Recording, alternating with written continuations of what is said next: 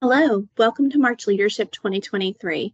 My name is Crystal Rowland, and I'm the Director of the Division of Program Standards in the Office of Teaching and Learning.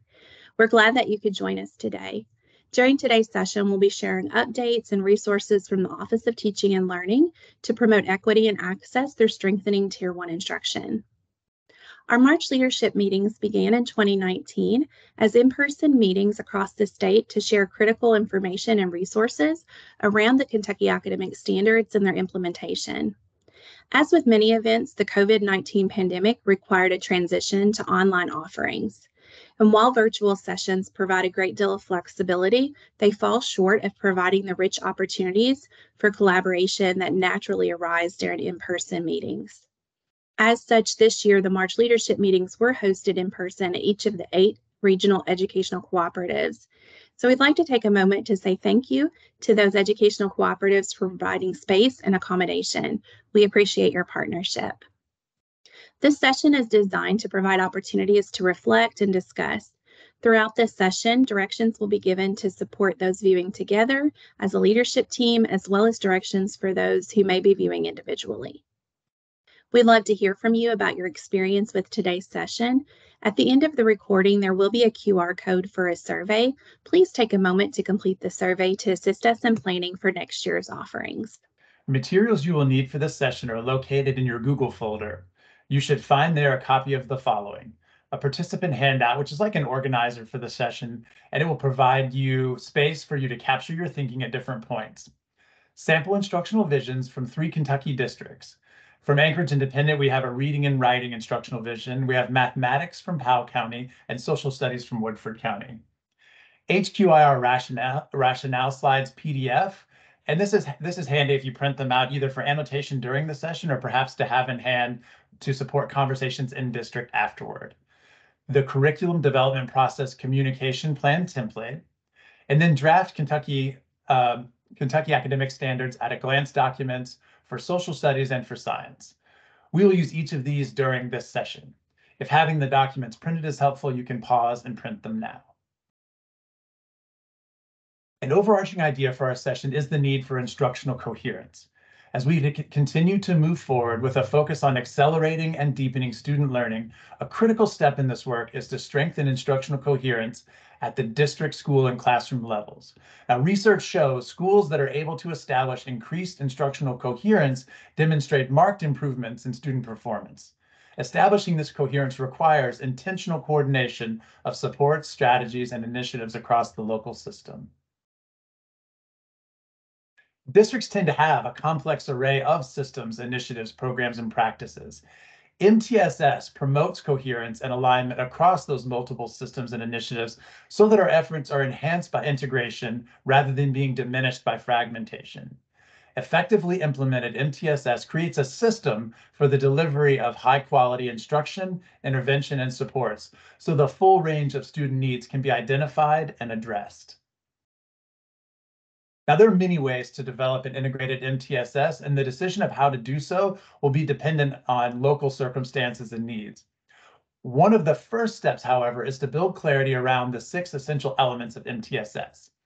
Looking at the visual on the left, you can see at the center is a tiered delivery system with supports to address academic, behavioral, and social emotional domains. And these can be thought of as maybe the what of MTSS.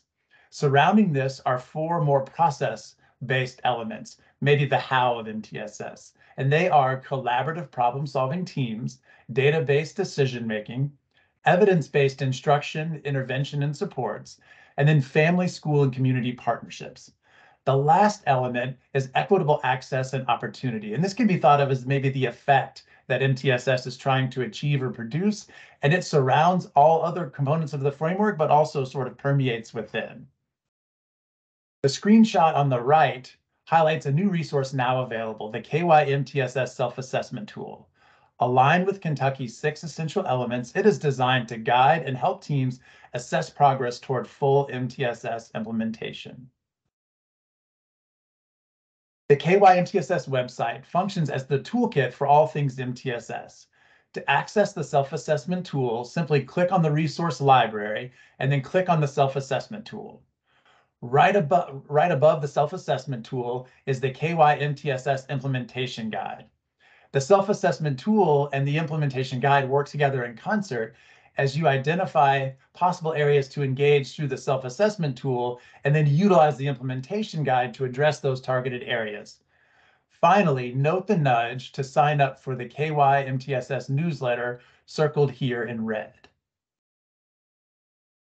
At the core of an effective MTSS framework is strong Tier 1 instruction, and that is where we're going to focus our time. Looking at how local curriculum grounded in high-quality instructional resources can strengthen Tier 1 instruction for all students. This figure helps us envision how the strengthening of Tier 1 instruction happens through the curriculum development process. Moving from the visioning work of co-crafting with stakeholders an instructional vision for teaching and learning in a content area to the impact via the 3 spaces between of improved student outcomes. We will return to this throughout the session for the anchor points it provides. And that brings us to the purpose of our session. For our session goal, we are learning about the importance of a strong local curriculum supported by high-quality instructional resources to help strengthen Tier 1 instruction. In Section 1, we're going to establish the importance of a common instructional vision for teaching and learning in a content area. In Section 2, we will look at the role of high-quality instructional resources in supporting a strong standards-aligned curriculum and explore resources to help guide selection at the local level. In Section 3, we will consider stakeholder communication and inclusion throughout the curriculum development process. Then in Section 4, we will provide you with a standards update for science and social studies. As you consider today's agenda, what might your goal for the day be given your role and current focuses in your school or district? We'll take a minute for you to capture a goal on your participant handout, and this should be right at the top of page 1. If you are reviewing this recording individually, pause the video and record your goal. If you're reviewing this recording with the team, afterward, we would like you to do a quick single round robin and give each person a chance to share their goal in relation to our focus for the day. So let's move into Section 1, where we're going to take a closer look at the importance of having a common instructional vision in place for each content area. And for this section, we have 2 objectives, and we're going to tackle those at the same time. So we want to explore some sample instructional visions from 3 Kentucky districts, and then based on that exploration, discuss potential impacts a common instructional vision can have on Tier 1 instruction. Going back to that visual that, again, we're going to use and come back to over and over today, if we want to strengthen Tier 1 instruction and improve student outcomes, we first have to ensure that we even have a common vision for what teaching and learning in a content area should look like, and that we have that in place in classrooms across our district. And that is the purpose of Phase 2 of KDE's curriculum development process that's outlined in the Model Curriculum Framework. So in Phase 2, the first responsibility of the district curriculum development team that was formed back in Phase 1 is to engage in a collaborative analysis that will be used as the basis for drafting the instructional vision for the content area focus. And this was one of the major lessons learned that districts participating in both our reading and writing and math pilots shared with us as they implemented the curriculum development process. They consistently spoke to how the work of creating that local common instructional vision for the content area really then allowed them to use that vision as the main driver for the rest of the process. And it was something they were able to come back to over and over again. And so when creating an instructional vision, there are 3 important lenses that we recommend you focus on and ensure are reflected throughout. And these 3 lenses, this would be the focus of that collaborative analysis that the curriculum development team would undertake.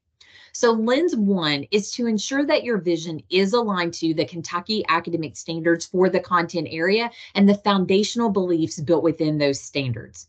The second is to ensure that the vision is aligned to the current research for teaching and learning in the content area. So not about what we may think or feel to be true or based on just the way we've always approached teaching and learning in the content area, but rather aligned to the research on what has been shown to improve student outcomes.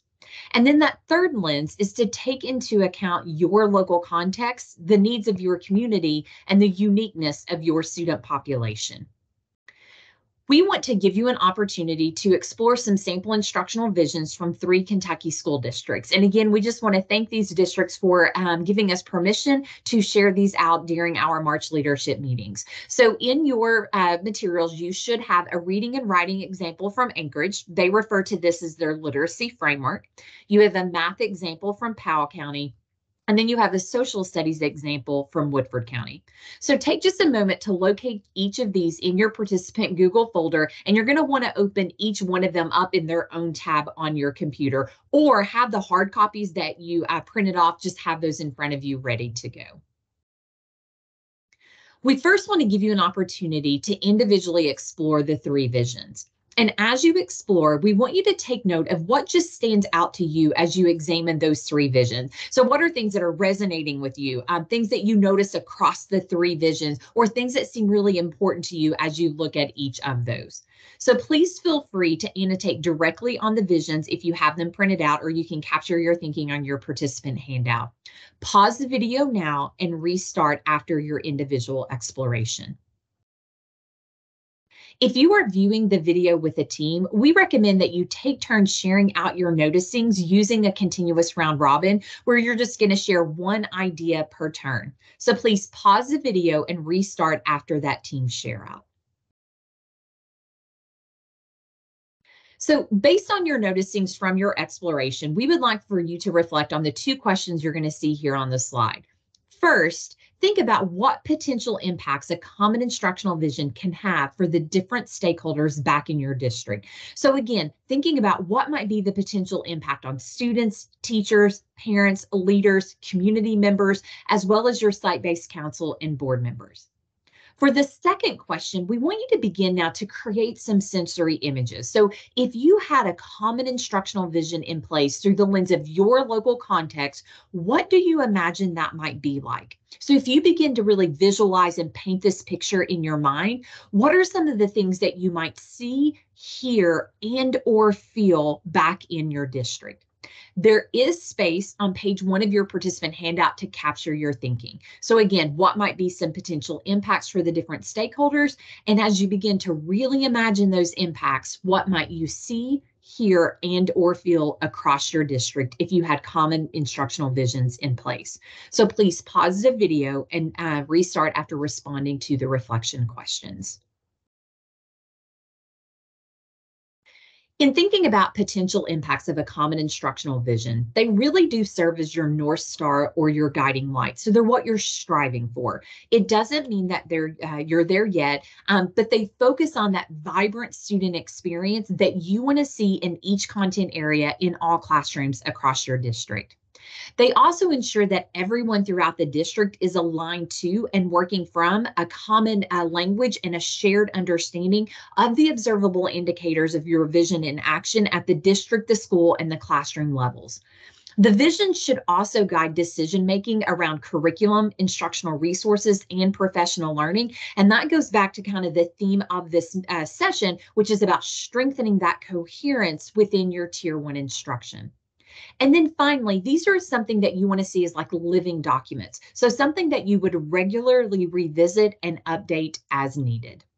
Now, as we have gone around the state, for our March leadership meetings, we've recognized that the idea of instructional visions have really created kind of a sense of urgency in some of the leaders, and people are excited to get back and thinking they want to immediately create instructional visions for all of their content areas, like right now. But if you go into the introduction to the curriculum development process, we recommend that you tackle 1 to 2 content areas per year, because remember, this work is in phase 2 of a 4-phase process. By focusing on only 1 to 2 content areas per year, it really helps to make the work more manageable for you as a district leader in terms of like facilitating the work and thinking through things like time, money, and resources. It also helps to make it more manageable for your teachers to have the time and space necessary to really deepen their understanding of a vision and how that really impacts their classroom instruction. So in terms of where to start, we recommend that you just look at your local data and determine in which content area do you most need to improve student outcomes and start there. In terms of supports that we have to help you as you create those instructional visions for each content area, the way that we have structured and formatted the curriculum development process document in and of itself is meant to be a support for you. So for every single step of the process, you're going to find 3 things within it. The first is going to be just a little bit of text that's going to give you the purpose and just a brief description of what you need to know about that particular step. The next is going to be key questions that you would want to address and really think through in terms of making sure that you get out of that step what it was intended to do and how it really supports then the overall process. And then finally, there are some key tools. And this is just going to provide you with things like protocols, templates, examples of instructional vision to really help you as you implement that particular step back at the local level. In the curriculum development process document, there's also an Appendix A, and this is where we created another toolkit to go along with each phase. Now, phase 1 is very logistical in nature. We have been focusing on phase 2 around really articulating that instructional vision. So the support that you will find here, in the first column, it's going to contain a professional learning module that you and others in your district can engage in to really deepen your understanding of around instructional visions and what is kind of outlined in the curriculum development process to help you arrive at that instructional vision. The second column is going to contain examples of instructional vision. So in addition to the 3 that you looked at during this session, there are also some other examples in there, and we're going to continue to build that out as we gather more examples from around the state. And then that last column is just some quick video clips from districts participating in our pilots where they're reflecting on their experience in the work of that particular phase and advice that they might offer other schools or districts wanting to undertake that work. Our second section focuses on the role of HQIRs within a strong local curriculum. Our first objective for section 2 is to build rationale for using high-quality instructional resources to support implementation of a locally developed curriculum. Now, this is important for leaders to know for themselves, but also for them to be able to facilitate effective research-based conversations about high-quality instructional resources in your local contexts. Returning to the graphic, we are in the second space now. HQIRs are selected according to how well they can enable the local curriculum to actualize a district's instructional vision, and once adopted, access to them becomes a matter of process, of systems, structures, planning, and high-quality professional learning. Phase 3 of the curriculum development process proceeds then from the instructional vision as the team selects a primary HQIR or primary HQIRs plural. Step 1 of phase 3 focuses on how selection happens, but let's pause here and think together about the role of HQIRs. We will use this section, Why HQIRs, to explore findings from research in order to offer a rationale for using HQIRs to help address ways curriculum isn't yet serving students. The need to make the case for what necessitates curriculum change, especially with teachers invested in curriculum they have been using and may have created, consistently comes up in this work. Over the next 9 slides, pay attention to what connects with you from the perspective of prior experiences, and maybe even to some of the particular people and circumstances that come up. You have a PDF of the slides in the Google folder if that's helpful to have printed for annotation or to come back to later. For procedure here, I will read the headlining summary for each slide, give its source, and then pause a moment for silent processing before I add a little high-level commentary. After these slides, I will invite you to reflect on connections you found, so either making some mental notes or holding thinking as annotations on the PDF or on some scratch paper may be helpful. So for our first slide, instructional resources are central to student learning, and this is from the Brookings Institution.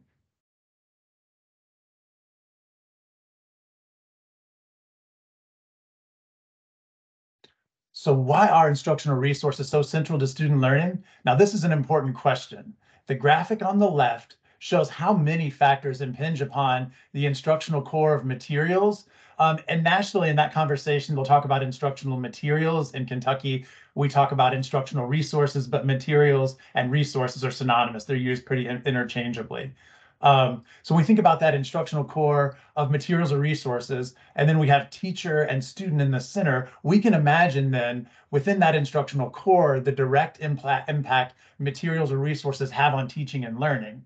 But as we see the quote on the right, there is also an indirect impact, that of influencing teachers' choices and practices as they prepare and facilitate the learning. Resources are a top priority for teachers, and this is from Scholastic.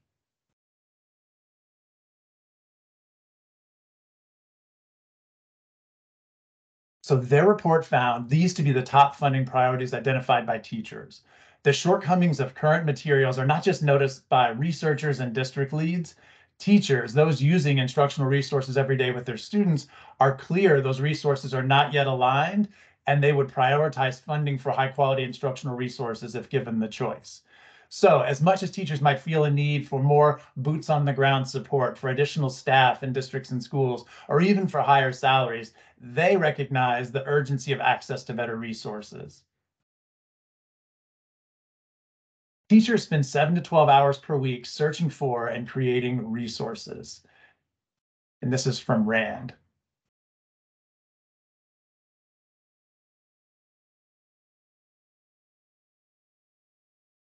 So where do teachers go when searching for and creating resources?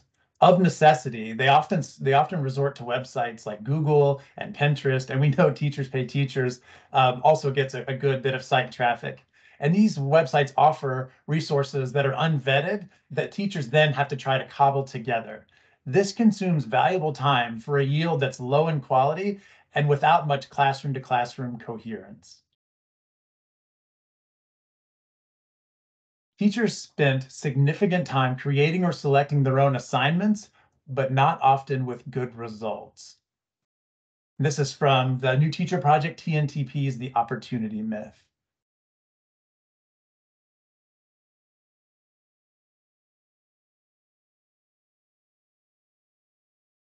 So this report again underscores how much of teachers' time, 250 hours per year, is consumed by seeking or creating assignments. Now, quick clarification here is to note that in Kentucky, the state does not create or select assignments. When we look at district and teacher created or selected assignments, the graphs illustrate how these resources found or made tend to fall short in grade level alignment, with only 34% of district created or selected assignments and 20% of teacher created or selected assignments on grade level. And while district selected or created assignments may give more system-wide coherence, they still tend to fall short in grade level alignment 66% of the time. We also noticed in subject-specific practices, with only 24% of district-created or selected assignments and only 13% of teacher-created or selected assignments, allowing students access to disciplinary practices. And then in authentic connection, with only 20% of district-created selected assignments or 16% of teacher-created or selected assignments, helping students make rich connections to big ideas and to the world. Supplemental online resources show weak alignment and limited student supports, and this is from the Fordham Institute.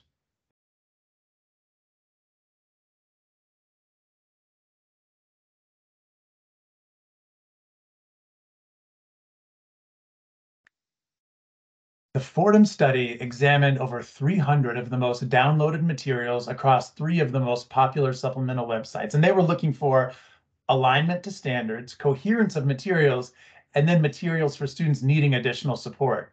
The report shows that while lessons may be somewhat aligned to the intent of the standards, most provide little to no support for differentiation, which was identified as one of the primary reasons teachers search for supplements. Vital supports for increasing equity or for fostering social emotional learning would also be largely absent from most resources found online. Supplemental online resources tend to be low DOK. This is from the Fordham Institute again, from the same source.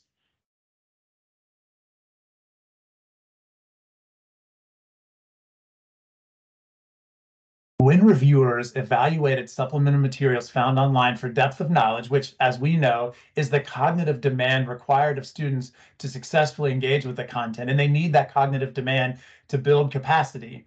most of the content included in the main activity of each was DOK level 1 or 2, which is basic recall and reproduction, basic skills and knowledge. Nearly half of the main activities had no DOK level 3 content, which is where we'd find strategic and critical thinking, and 94% had no DOK level 4 content, which is the extended or applied thinking that we really want for our students. Student success on assignments versus mastery of grade level standards on those assignments. And now we're back to TNTP.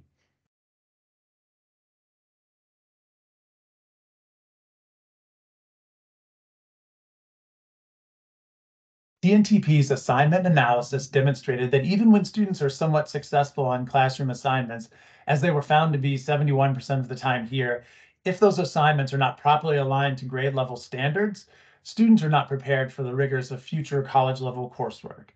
Most of us have been in classrooms where the instructional moves seem strong, engagement is high, and learners appear to experience success. If, however, the texts and tasks students experience aren't on grade level, the readiness we assume to be conferred there isn't. Students have inconsistent access to grade level appropriate resources, and this is TNTP again. And think about this slide from the perspective of a student, either being a student yourself or from a student you might know in the K-12 system.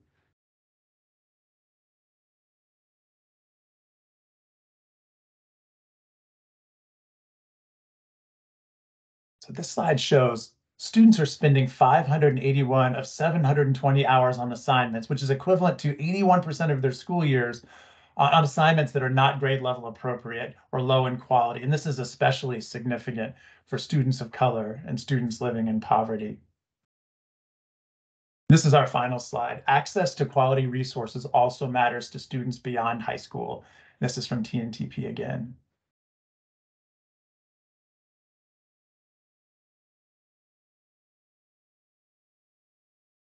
So there are economic impacts as well of the lack of high quality instructional resources, impacts that extend beyond high school. We find as students enter college, 40% take at least one remedial course, which comes at cost, $1.5 billion annually to students and their families, and takes up valuable time. Now, these costs are steepest for our students of color. Graduates entering the workforce right out of high school struggle too, as they find themselves missing skills required to be successful there. There was a lot of information on those 9 slides, and the implications of it are a lot to process. Let's do some of that processing here. After taking a moment to review and think, and please feel free to flip back through any notes you may have taken, we will reflect in lieu of the round of open forum team discussion shown on this slide if you're working independently. So for that reflection, from the perspective of your experience, what connected with you? And then also, did any of the information seem especially surprising? Whether you want to compose internally and just think it through or jot down some of your thinking, please consider these prompts.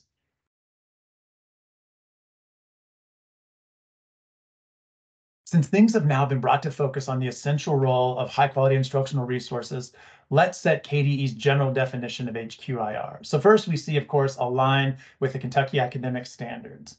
Then we see research-based and or externally validated. We'll hear a little bit more about how ed reports can be used later and content areas they're currently supporting. We'll also hear about our instructional resources alignment rubrics and how they can offer a support. Third, comprehensive to include engaging texts, tasks, and assessments based on fostering vibrant student learning experiences. And here's a connection to United We Learn. We'll talk about that again later as well. And then the last two connect to equity, culturally relevant and free from bias, and accessible for all students. And as we think about these, we can begin to see how these characteristics can address shortcomings that curriculum students have access often need to have addressed. So a team from KDE recently attended a convening of the IMPD, the Instructional Materials Professional Development Network in Nashville. This slide was shared by the Louisiana Department of Education team. Adopting a primary HQIR and utilizing effective curriculum-based professional learning, we'll talk about curriculum-based professional learning here in a bit, allowed Louisiana to lead the nation in change in NAEP average scale score for reading grade 4 from 2019 to 2022. especially impressive when considering they began near the other end of the table and when we recall the presence of a pandemic during that time. This can offer us a testament to the power of effective curriculum and high quality instructional resources with implementation backed also by high quality professional learning.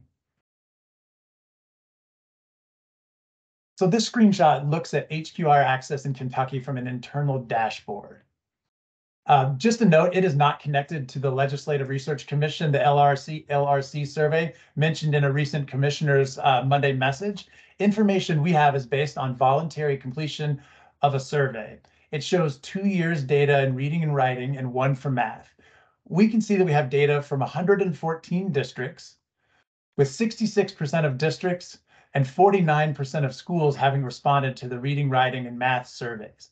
As we dig in a bit, there are some things we don't know yet. A large number of unreported means we do not currently know the state of curriculum there, for example.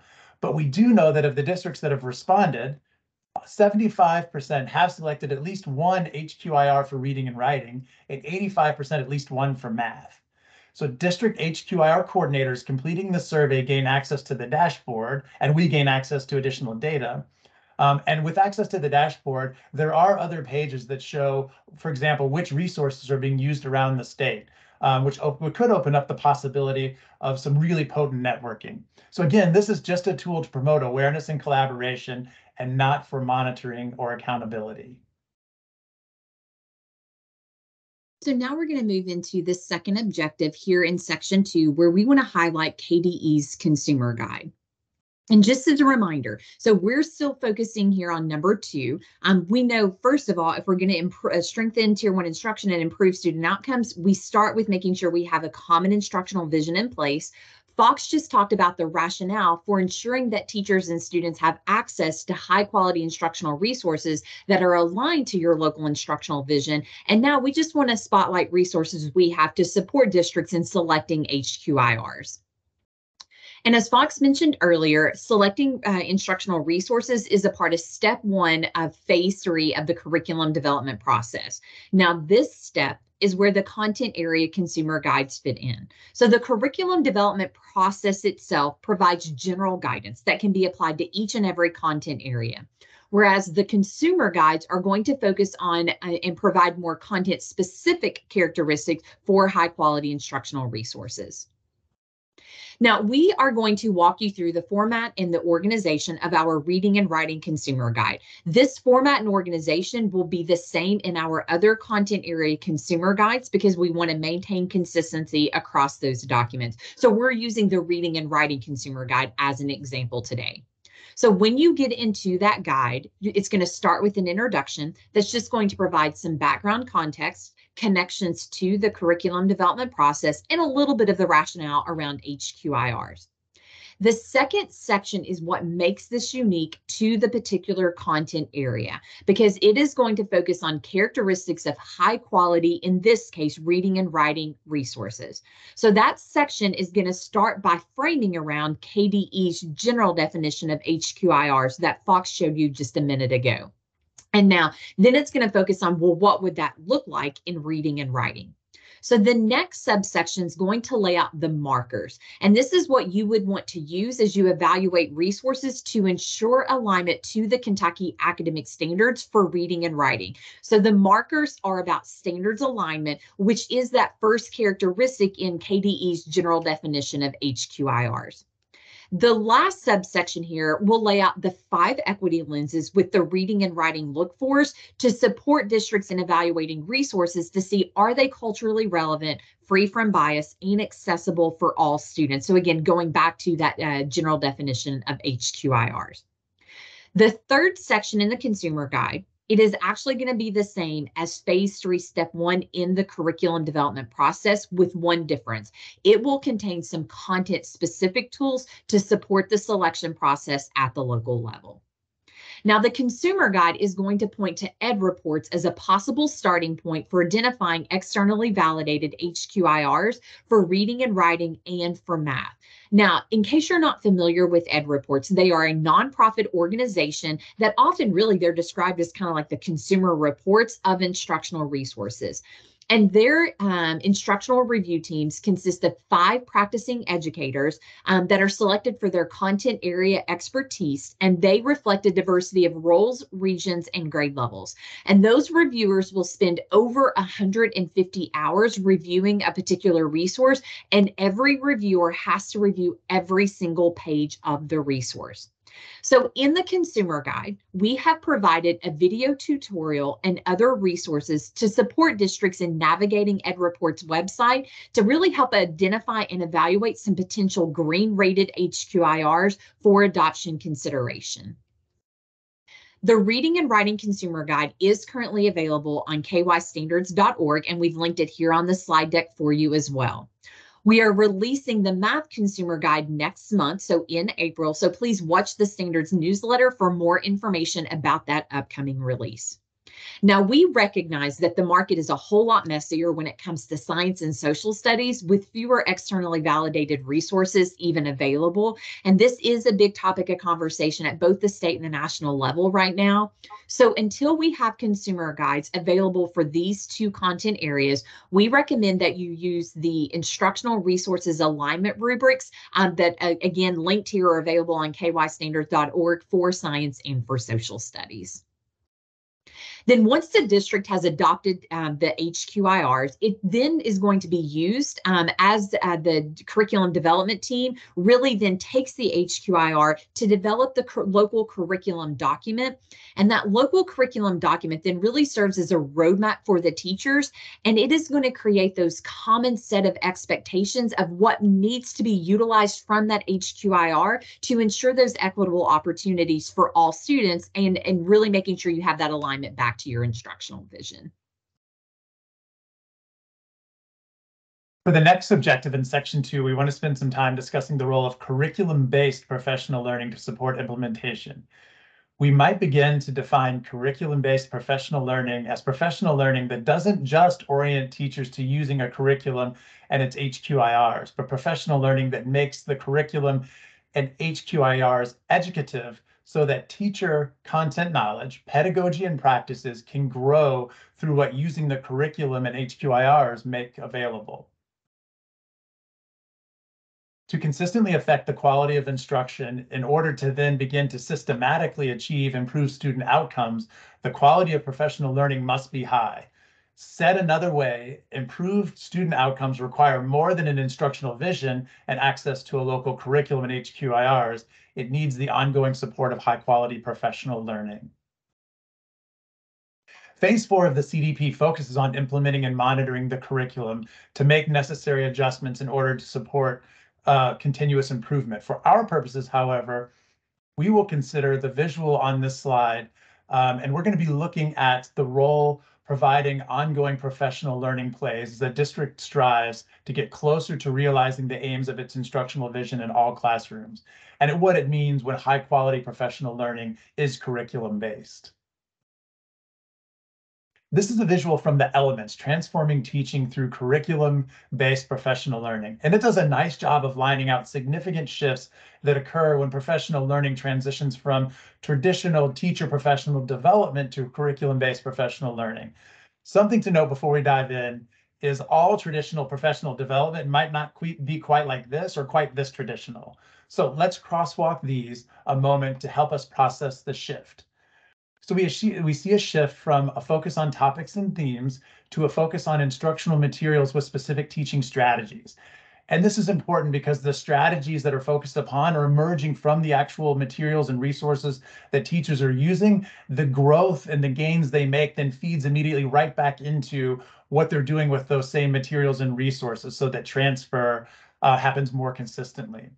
We see a shift away from one-time workshops, usually when school is closed, to repeated sessions, coaching, and feedback opportunities during teachers' regular work days. So the learning is now ongoing instead of one-off and job embedded.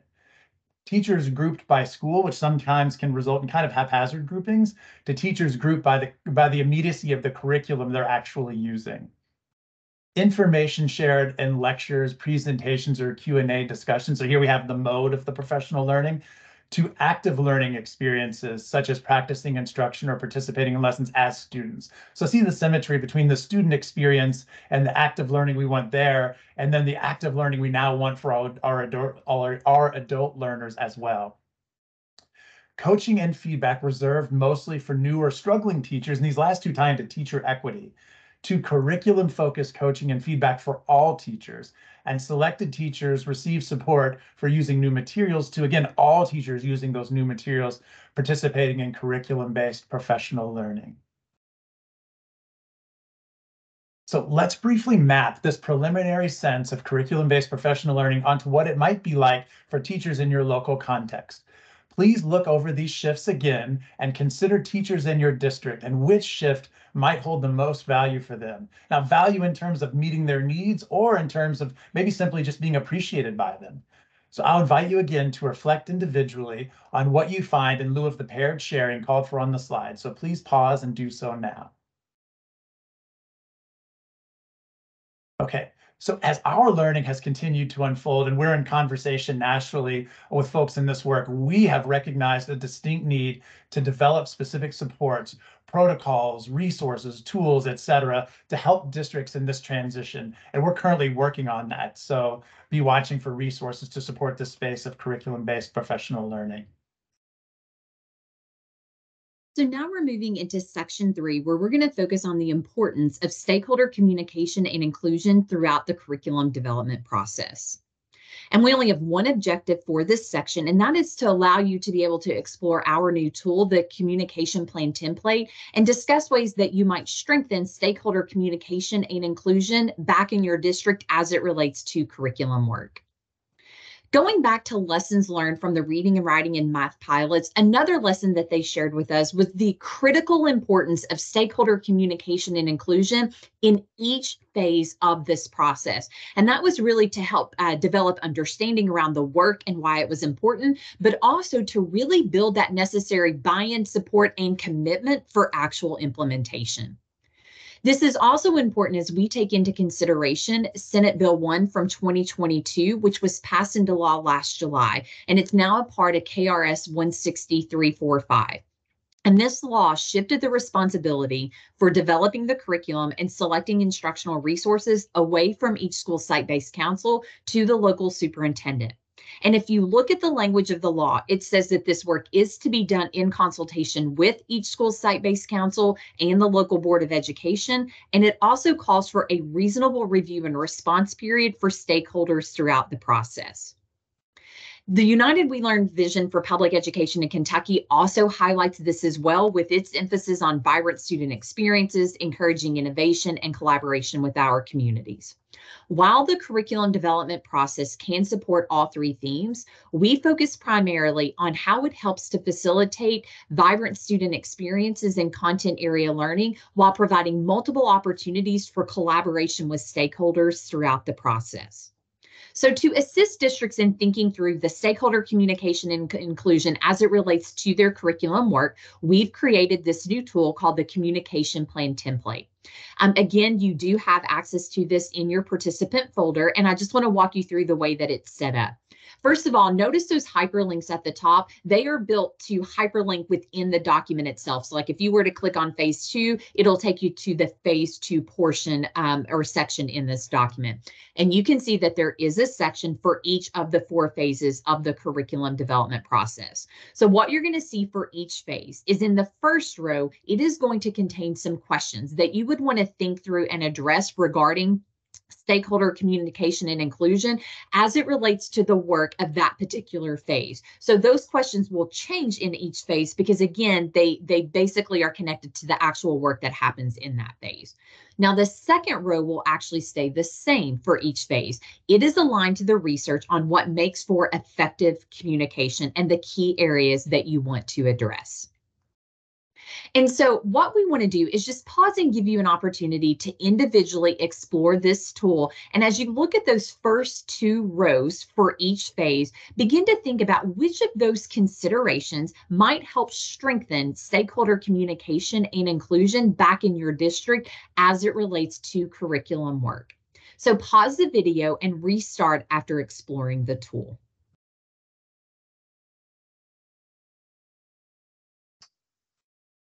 As we close our time together, and before we get to the standards updates for science and social studies, we want to think back on these sections with some reflection. So as we do so, let's reset the goal for the session.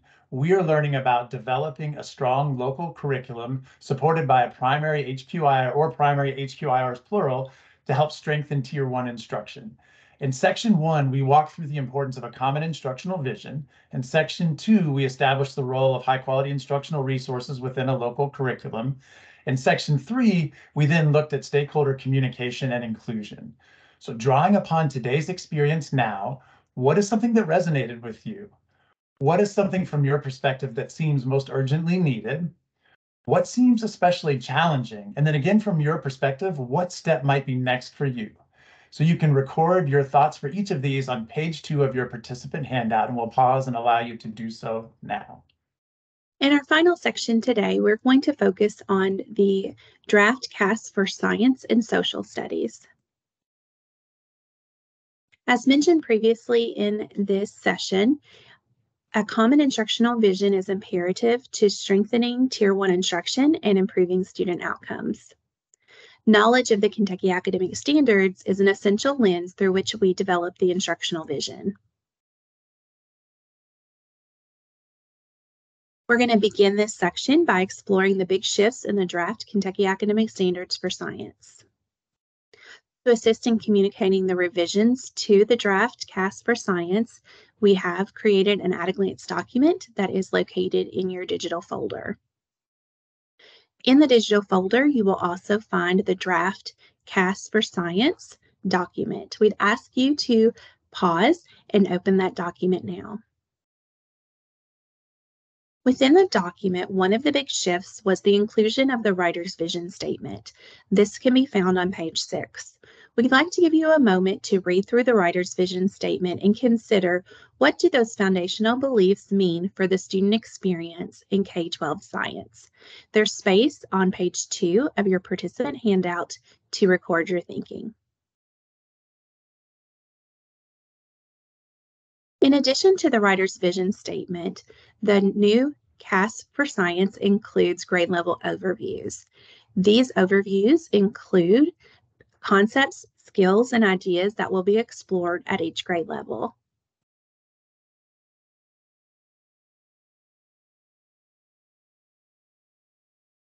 We'd like to give you a moment to read through an elementary, a middle, and a high school grade level overview and think about, how does the overview support the student experience K-12? So access the draft CAS for Science. You want to go to the table of contents. It is now navigatable, so you can click on the grade level that you would like to view, and it will take you to the grade level overview. We'd like for you to reflect and record your thinking on page 2 of the participant handout.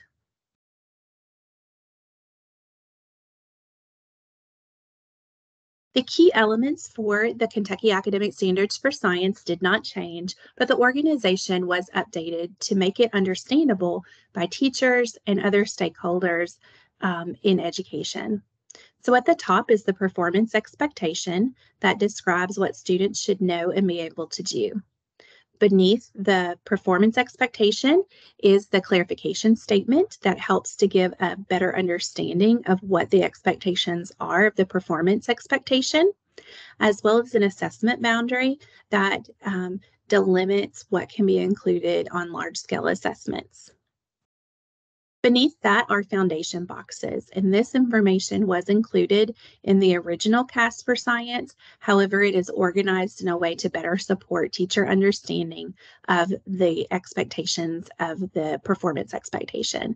So within the foundation boxes, there are the science and engineering practices, the disciplinary core ideas, and the cross-cutting concepts that support that performance expectation. In addition, there were some there were some changes made to support those grade level overviews, just to add more coherence to the standards across grade levels. These are in section 6 of the at-a-glance document, and they're listed here on the screen as well.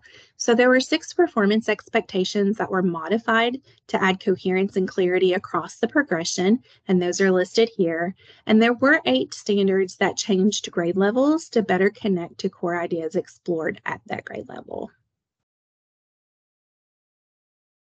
We'd like to give you a moment to reflect, what might the shifts in the CAS for Science mean for your vision of Tier 1 instruction? And as a district or building leader, what implications might this have as you consider your local curriculum and professional learning supports for next year?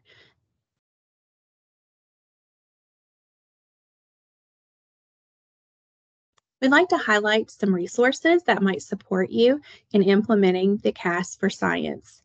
First is the kystandards.org website. We have a science resource page that includes modules such as the implementation guide and the Getting to Know the CAS for Science resource. That module will be updated and available when the new standards release. Additionally, there are opportunities from PIMSR for science instruction as well. We're going to focus on understanding the impact of the Teaching American Principles Act on the Kentucky Academic Standards for Social Studies. With the passage of the Teaching American Principles Act in the legislative session in 2022, the CAS for Social Studies was opened for a specific purpose. KRS 158.196 required the Kentucky Department of Education to open the CAS for Social Studies to incorporate 24 fundamental documents and speeches into the appropriate middle school and high school standards.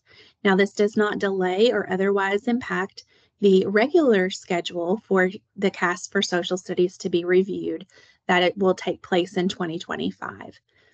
So this was a very specific opening of the CAS for Social Studies document. On the screen here, you'll see the 24 fundamental documents and speeches. These are also included in the legislative document as well as in the front matter of the draft CAS for Social Studies. These documents are all open source and readily available online. To assist in communicating the revisions to the CAS for Social Studies, we have provided an at-a-glance document that is available in your digital participant folder. It includes a link that will take you to the draft CAS for Social Studies document on the KSBA website. The standards writers took a dual approach in incorporating the fundamental documents. First, they included relevant documents and speeches in the disciplinary clarification statements of existing standards.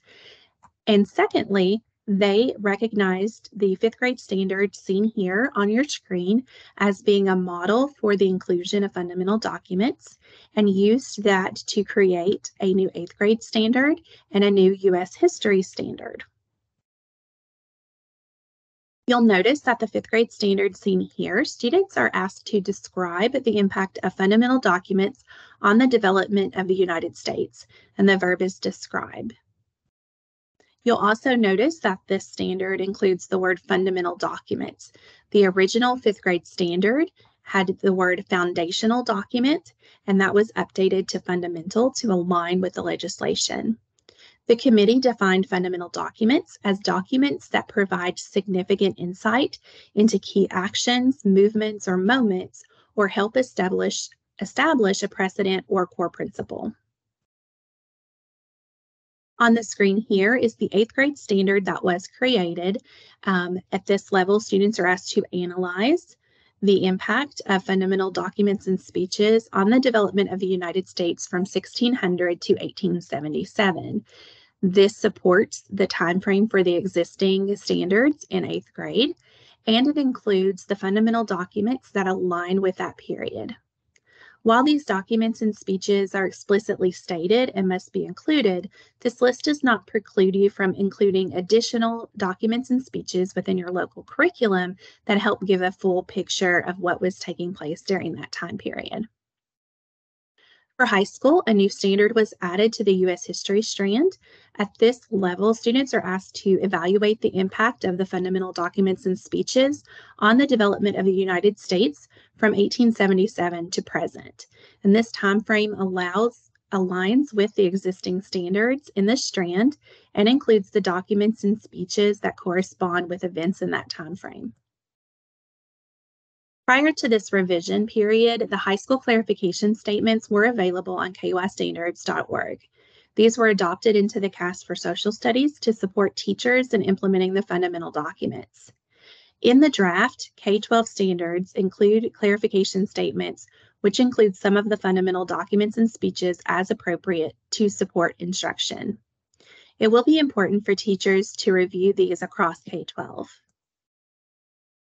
To fully understand the shift in the CAS for Social Studies with the inclusion of the fundamental documents, it is important to understand the role that disciplinary clarification play in the CAS document. The disciplinary clarification statements are K-12. The documents were added to provide coherence across the K-12 progression. We'd like to take a moment for you to reflect, as a district or building leader, what implications might this have as you consider your local curriculum and professional learning needs for next year. Pause the video here and you can record your thinking on page 3 of your participant handout.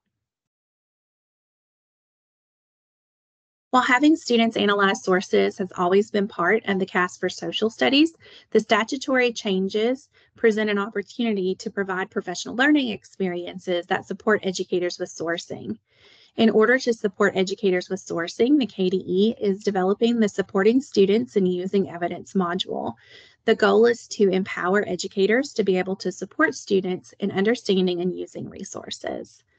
Educators will have the opportunity to learn about the different types of sourcing, how sourcing works within the inquiry practices of the CAS for Social Studies, and how they can manage sourcing in order to support comprehension. The KDE expects this module to be released at or before the adoption of the standards. Additional resources can be found at the KYStandards.org website. We have a social studies resource page that includes modules such as getting to know the CAS, supporting inquiry practices, minding the gap. That helps to identify and support gaps that may exist in the local curriculum. Additionally, there is an implementation guide that includes sort of an overview of professional learning modules that are available, and that will support you in really analyzing where a best start is for your professional learning. As we wrap up today, I want to lift up some opportunities to stay plugged in to what is happening in the Office of Teaching and Learning. As we mentioned earlier in this session, the KYMTSS website has a lot of resources, but you can also sign up for the newsletter by clicking the link that is pointed out here on your screen. That's the best way to be kept apprised of everything that is coming out of the Office of Teaching and Learning regarding MTSS in the state of Kentucky. Additionally, the KYStandards.org website has a place for you to sign up for a newsletter, and that is the best way to stay informed of information and resources that are coming from the Office of Teaching and Learning. We want to thank you for your time today. In the digital folder, there is an ELA certificate that you may complete for credit.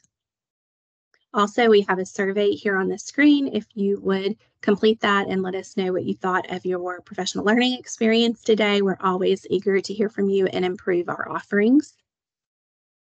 We know that as you go back to your school and district, you may have questions that come up. Please feel free to reach out to us. Our contact information is on the screen here. We are glad to be thinking partners with you, and we thank you for your time today.